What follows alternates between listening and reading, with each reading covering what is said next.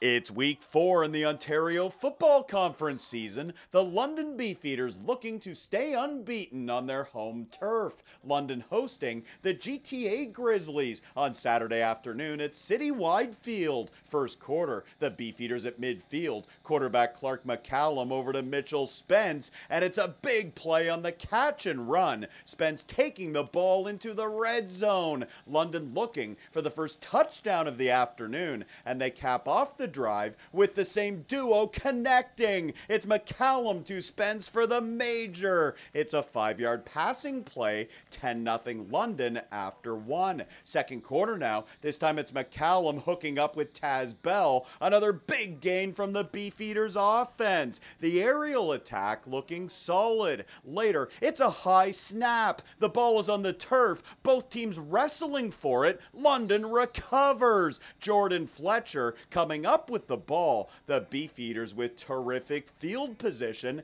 and they capitalize on the turnover. It's Clark McCallum on the quarterback keeper. He battles his way into the end zone. McCallum extending the lead, 17-0 London. Third quarter now, another big play through the air. Deep ball for Spencer Foster, and he makes a terrific catch. Foster picking up a first down. Next London possession, McCallum firing it over to Taz Bell. He avoids the defenders and takes the ball across midfield. London is on the move. Same series. McCallum dropping back. It's a long bomb. Connor DePodesta with the catch for a touchdown. It's a 32-yard completion. The Beefeaters in control with a 22-point advantage, and they improve to 3 wins and 1 loss this season. London getting it done with a 28-3 victory over the Grizzlies. Here is London quarterback Clark McCallum with his post-game thoughts after Saturday's big win. Our defense is phenomenal, so it's great to have them to rely on them.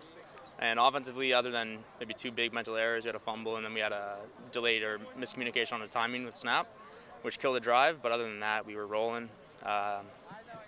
Only scored 28 points, I think, but a win's a win.